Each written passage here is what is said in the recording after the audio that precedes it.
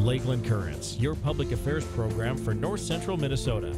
Produced by Lakeland PBS with host Ray Gildow. Production funding for Lakeland Currents is made possible by Bemidji Regional Airport, serving the region with daily flights to Minneapolis-St. Paul International Airport. More information available at bemidjiairport.org. Closed captioning for Lakeland Currents is sponsored by Nisswa Tax Service. Tax preparation for businesses and individuals. Online at nisswatax.com. Hello again, everyone, and welcome to Lakeland Currents. We're glad you could join us this evening.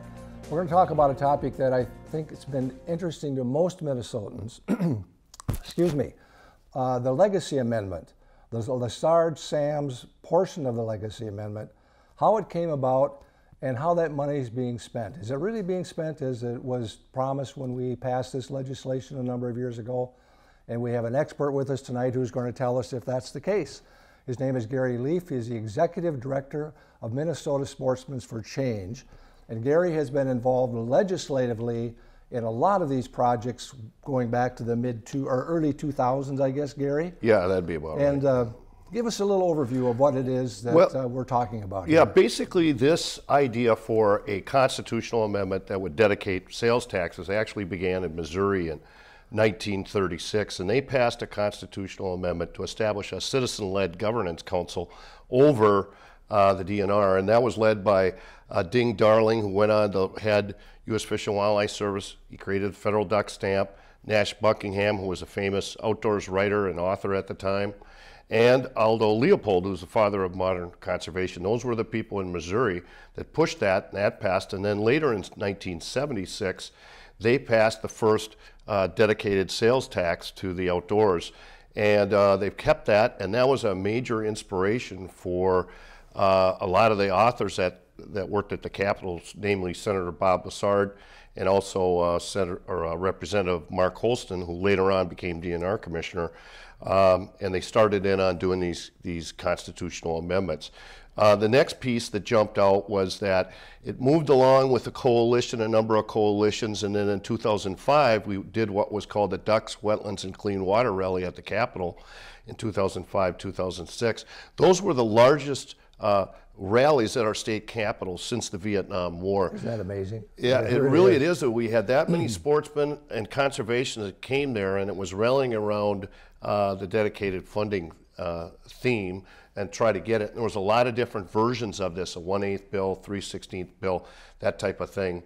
And then another major piece that we can talk about is in 1998, I was just talking to Senator Lessard about this. They passed the constitutional right to hunt and fish, or the Hunting and Fishing Preservation Act. We were one of the first states to pass that. There's been 15 or so, 16, 17. And that establishes that hunting and fishing and the taking of game is a valued and protected constitutionally part of our heritage. And then the next year, after that passed at the ballot, that's when he began the first bill to dedicate 1/8 to game and fish, which was 1/8 was originally dedicated to the DNR, and then we changed that. So the constitutional right to hunt and fish played a major role in the authors believing that we could get something like this on the ballot, but it took a decade.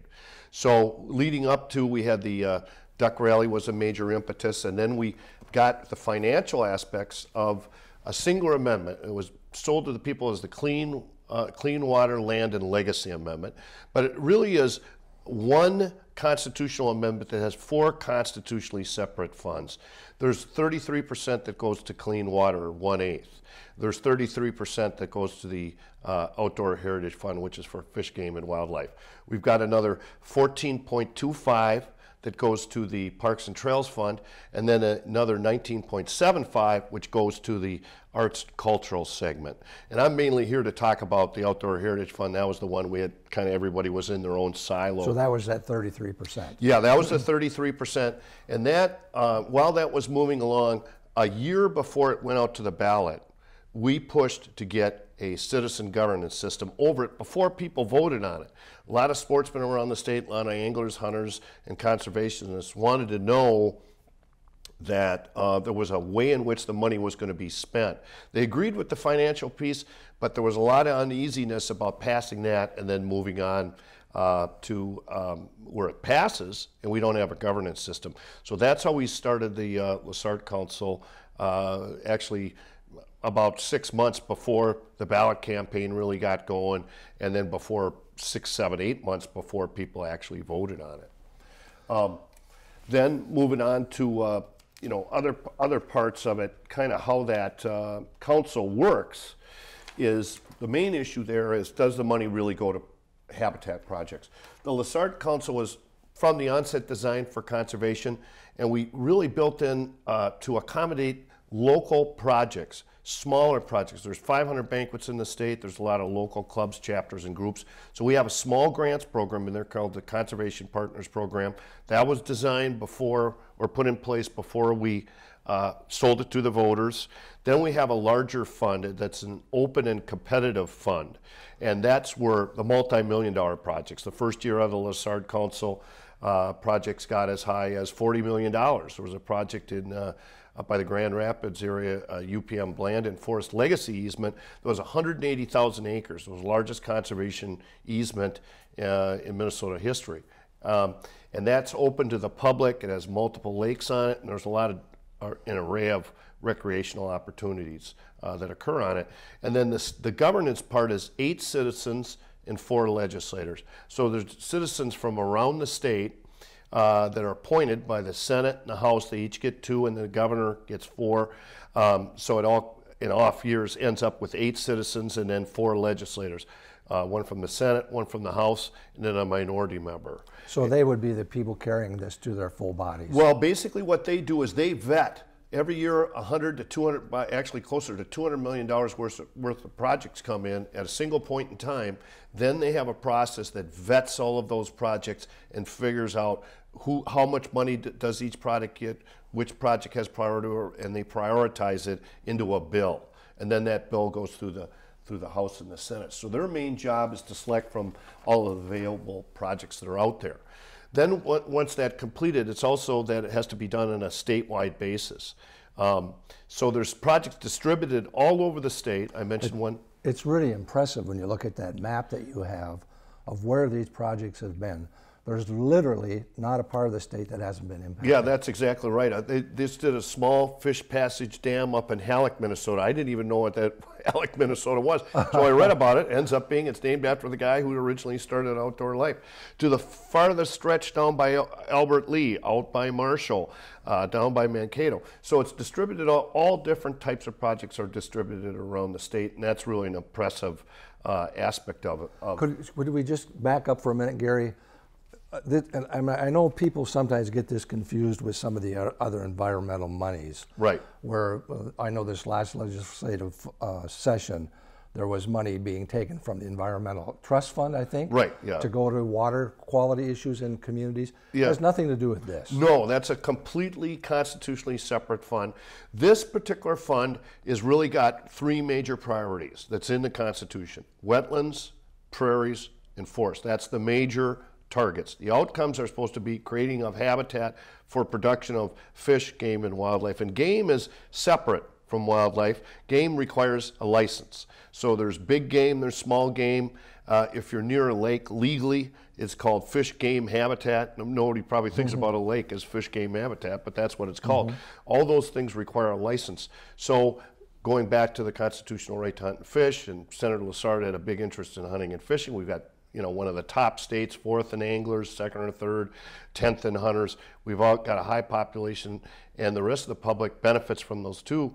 They're open to the public. There's birding and a lot of environmental benefits. But the main constitutional intent is targeted to wetlands, prairies, and forests, and with some outcome that benefits fish, game, and wildlife.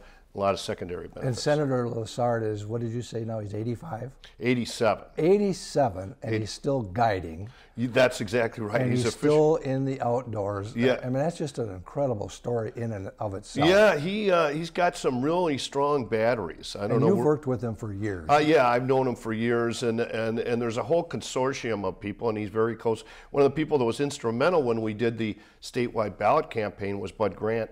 Had an involvement. We did a fly around, and he was extraordinarily helpful because he's trusted by so many Minnesotans, and he's a big outdoors guy, big conservationist and been involved in a lot of those causes, and that's how we got them involved. Now, there is a sunset on this law. Yeah. And that is what? 25 years, so it's another 15 years. 15 more years, yeah. then it will come before the voters again. Yeah, that's right. And so did the Missouri constitutional amendment. That's been reapproved. The approval rate has in Missouri has actually went up each time it's been put back out on the ballot. Yeah, because people got more comfortable with it. And so I'll talk a little bit about specific areas that the money got spent. I really think that's so critical that people see how that money is being spent. And I know bits and pieces of it are in the papers all the time, but when you look at the summary of what's happening here, it's really impressive. It really is. And as I mentioned, the small grants program that we put in place just this last year, coming in this year, was $70 million that went through that. We never got more than $5 million a year for wildlife projects. $70 million went to basically smaller projects, smaller groups around the state, and a whole array of ways to improve and restore habitat. The second area, and we've moved almost, and we'll be at the $1 billion mark this year since we passed it in 08. $1 billion just in this fund.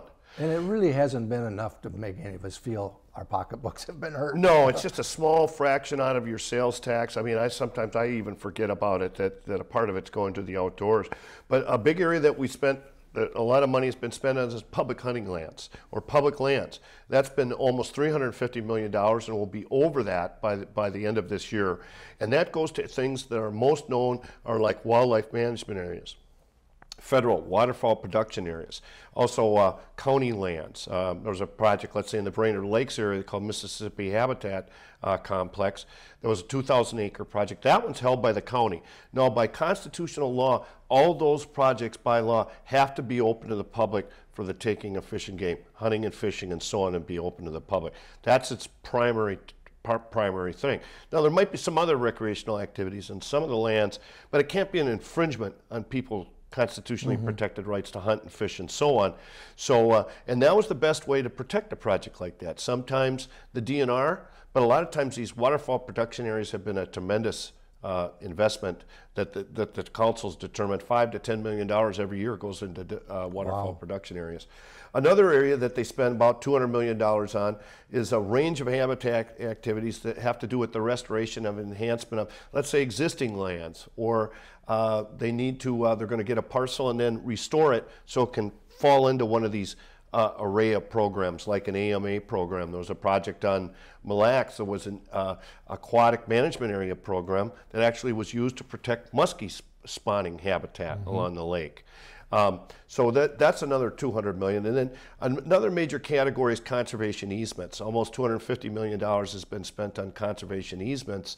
And those range everything from the forest legacy easements. Those are always open to the public, to trout stream easements. We do a lot of trout stream easements, a lot of trout stream restoration that's being done with this. And that's really great for people that, I believe the number is almost 50% of anglers don't have a boat. Well, if you don't have a boat, how do you fish? Well, the way to do it is, and they do it in Missouri, tremendous success rate in getting new angler recruitment down there because they're getting the kids involved. All they need is a fishing pole, and they go, a lot of fishing occurs. Just from the bank. Yeah, a lot of fishing occurs on piers up, let's say, by Duluth, or bridges and so on and so forth. A lot of things anglers participate in that we just kind of take for granted. You know, up on the range up there, a lot of those abandoned mine pits have been restored to be great fisheries that nobody knows about. So a lot of that money, so a lot of conservation easements, there's RIM, there's CREP, there's AMA type, aquatic management area type easements, private land easements, they're going on shorelines and so on. So that's another $250 million. So to kind of go back over the numbers, $70 million went to the small grants. Another $350 million has went for new since 08, new public hunting lands throughout the state. WMAs, WPAs, county lands, and then restoration and enhancement, another $200 million and $250, and that gets us close right up to $850 million. And another similar set of those projects will come in this next year. And we've got some examples showing, you know, what do these things look like? Can we do it? That's pretty impressive. It's kind of like a you know, a before and after of a weight program. I mean, when a waterfowl production area starts off, it's a barren field. Next thing you know, it's a waterfowl production area and it's teeming with wildlife. A lot of these aren't that particular example necessarily, but they're additions to existing wildlife area structures. That's good for the public, bigger area. It's also good for the way they manage it, bigger area, so they're more strategically targeted. Then we've also got an illustration of some grassland habitat. Minnesota has very little of its original prairie left. I was thinking of Laura Ingalls Wilder, what it would have been like then. It's hard not to think of her in prairie habitat. So they're doing a lot of prairie restoration. That's obviously good for a whole range of birds, certainly pheasants, but a lot of other birding, people with birding interests. It's a whole ecosystem. Yeah, it's a whole ecosystem that's developed under that. And then we've also got some examples of what the trout streams. And trout streams, down, let's say in southeastern Minnesota, where a fair amount of that occurs, they may need to go back and actually restore it after a flood. We had that happen. They can't just make it flood-proof and so on. So they go back and restore it, or else and we've had many, not just trout streams, but fisheries. For example, the one up in Halleck was a fishery that hadn't really been a fishery for 30 or 40 years, and some have been longer. And when they restore it, get the sediment out there and control it and so on, next thing you know, there's fish in there that weren't in there before, and that's a big deal to a lot of people. Now, I went through kind of where the money went, and another piece that we really looked at was to make sure that the money went to projects on the ground. That's what sportsmen wanted. They didn't want to have it go into a bureaucracy and a lot of things like that. So by law, we have in there, and that's the way it's worked, since 2008, 99%, 99 cents out of every dollar has went into a project. There can be an additional 10 to 12%, so you're still at 90, or just close to 90, and that's for the project managers and the laborers and all the people that are involved in these. You do a lot of these controlled burns or whatever it may be. You got to have the fire department, or if you're going to do grouse type habitat, you got to have a lot of people in there clearing areas for rough grouse and woodcock. So a lot of the money, the money, so it's not just the projects, but the monies went on, and that's what we go back. We went back and I look at how it was sold to the voters when we went around the state. On the Outdoor Heritage Fund, that's what we were talking about with the Sportsman Vote Yes campaign. We were talking about that we've got a governance system in place so that when you vote on it, and then also too, a lot of people have been watching that money. A lot of citizen volunteers have been watching that money throughout the state. Every year they watch it go through. And a lot of them have been pointed on the Lessard Council. We've had some tremendous people on the council. We had Dr. Mike Kilgore. He set up the original process. He's an economics professor of forestry at the University of Minnesota. We've had Ron Shira. We've had people from Duluth. We've had people from Mankato. International Falls. The chair of the current council is from International Minnesota and was a long time involved in forestry. So we've had a tremendous, people from the Minnesota Waterfowl Association. Jim Cox was on the council for many years. Scott Raw, who was a very active pheasants member from Worthington. He was on the Lessard Council for a number of years. So we've had a lot of extraordinary conservationists from around the state that are amongst the citizens that serve on it. And then every 3 and 4 years, then those appointments come up. And you get new people on. Yeah, sometimes there's new people. We've had some carryovers of some people who have been on there, but generally we like to see, Minnesota's a big state. There's a lot of people that are interested in conservation, interested in the Lessard Council money. So they're always looking for citizens to serve on the Lessard Council. So it's this worldwide, we're down to about 25% of our forests. We've lost 75% of the forests worldwide. And I think it's in the millions of acres that are being destroyed yet every year. And there was just a study done here recently that's showing that when those forests go, the animals go. If you take away the areas where the frogs are and the insects are and the things that are eating the frogs and insects are disappearing, in some areas we've lost 80% of the wildlife in those natural habitats because we've destroyed them. And that's why I've always thought this was such a vital program to Minnesota, to preserve what we have left here, even though we still have a lot of development in our state. How do people apply to this when they want to get involved? How do they apply if they have an idea for a grant in their particular area? Well, the best way to do it, they can very easily just do a search for the Lessard-Sams Outdoor Heritage Council, and it'll pop right up, and you call their staff. That's what they're there to do. They have a staff in St. Paul that work on this, right? Yes, and they're full-time staff. There's 4 of them now. And what they do is they organize all this stuff, help all the applicants come in, and then lay out a process where people can bid. But they will definitely help you if it's a small project, let's say under 400,000.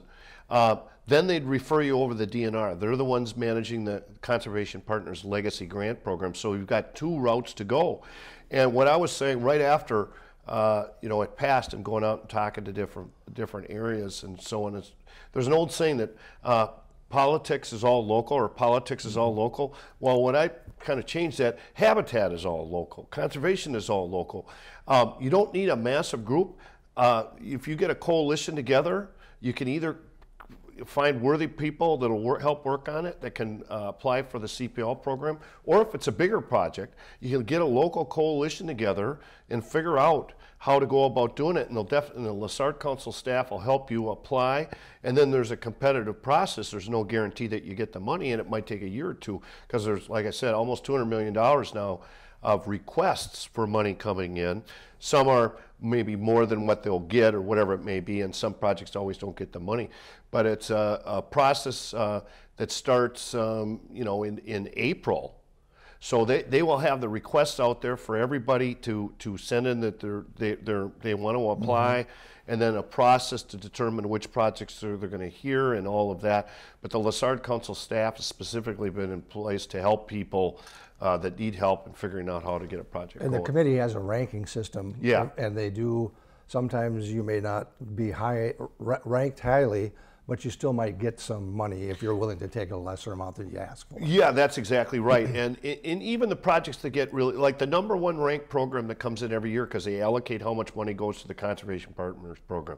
That's been the #1 program. So it originally started off with people not having a lot of faith in that the small grants program would work. In fact, it's worked the opposite. The council members have a high degree of faith in it, and every year, there was a really good article in the Star and Tribune just about the CPL program, Conservation Partners program, what we tried to do then and how it's moving along. It's gotten $70 million. That's a lot of money when you add that up. That would never have been there before. Would never have been there before, and $200,000-300,000 in a local project, whether it be a stream, the local community decides we're going to restore a stream, or that they're going to restore some wildlife management area, or they're going to do some specialized project, whatever it may be. It's up to the best projects are where the local citizens all get together, put together their own local coalition, and then go through the process and figure it out. And that's a big reason why I'm kind of promoting that the system works. It's not just that the system works, but we've had more and more projects that nobody ever knew about. And that's the advantage of having an open and competitive system. There's also the advantage of having another one that's tailored to these smaller projects. And they've even got an expedited fund in the Conservation Partners program that's a 1-page form that's for $50,000 and under type program. So it's been designed to, whether it's the smallest group you could think of, to be able to try to get money and utilize it. And then you have the large groups, you know, Ducks Unlimited or the Nature Conservancy or Minnesota Deer Hunters, Pheasants Forever. All those known groups are in there competing. U.S. Fish and Wildlife Service competes against the DNR. So it's also competing. I know, I think it was last year, the Minnesota Deer Hunters Association was asking for money from here, I believe, to purchase some of the potlatch land that was being sold in northern Minnesota. So it's equal footing for everyone when they come to this group, isn't it? And yeah, that's be measured on the merits of the that's exactly right. They're looking for, you know, a lot of different things. I mean, they're looking, you know, certainly trout stream restoration. People are looking at a different thing than what they are, let's say, muskie spawning habitat on Mille Lacs or forest legacy easement or whatever. So the best way to do it, is talk to the Lessard Council staff. And then all the projects are all out there. It's all open and transparent from every year as far as what the project requests are. So you can take a look at certain projects that are similar to the one you might be thinking about proposing and get a lot of ideas on how people are presenting it. Now, I know there's been some political pressure over the years to take some of that money. Yeah, I mean, there's been some. But that's been well resisted, hasn't it, so far? Yeah, it's been resisted because sportsmen and hunters and anglers and conservationists were adamant we're going to make this thing work. So we had a number of efforts at diverting the fund, even led to a veto in 2012. But we prevailed, and the reason we prevailed, the number one thing that I tell people is, believe it or not, there are emails and phone call contacts to legislators. So if you start seeing that the Lessard Council's in the press and it's going sideways, that's the time to contact your legislator. And it doesn't take very long. Just say, I'm a local, I'm a local sportsman. I want the Lessard Council recommendations passed as they are to work. And that's the message you leave. It takes about maybe 5-10 seconds. In your role as the executive director, do you primarily work in this area? Is that your, and I know you've worked across lots of different areas. Yeah, some of the other ones that I did was I was involved in 2012 when the state government shut down. We passed, remember I was talking about how our constitutional rights to hunt and fish are passed. We passed the only anti-shutdown bill, so if the government ever shuts down again, you still can go and get your fishing licenses because they're constitutionally protected. So different ones that come along, and we're looking at maybe in the next years doing some more targeted fisheries related type stuff. So what's the website? How do people go to this website to find out, like you said, what the projects were, how much has been funded, and the overall information? Where do they go? The easiest way to do it is just do a search on the internet for the Lessard-Sams under Google. It's kind of hard, that long convoluted address of it, but that's the easiest, quickest, and fastest way to get it. And then contact the DNR for their Conservation Partners Legacy programs. And their staff has been really, really good every year they know how seriously we took trying to adhere to the Constitution. And they know how seriously we wanted to make sure that this money went to where it was intended. And they also take very seriously, the DNR, the people that run the Conservation Partners Grant Program, at working with the little groups, and they really go out of their way to help small groups. So come and meet with them or whatever help that they can get, even if it's for a $50,000 grant. And that's really encouraging. Well, you've done some really good work, and I know you've had I'm sure you got a lot of bumps and bruises on your body over the years doing these things, but very, very well done. And I just think this is a very, very important project. So thanks for jumping on board with us, Gary. I appreciate the time to give an example, to tell the story of what went on here. You've been watching Lakeland Currents, where we're talking about what you're talking about. I'm Ray Gildow. So long until next time.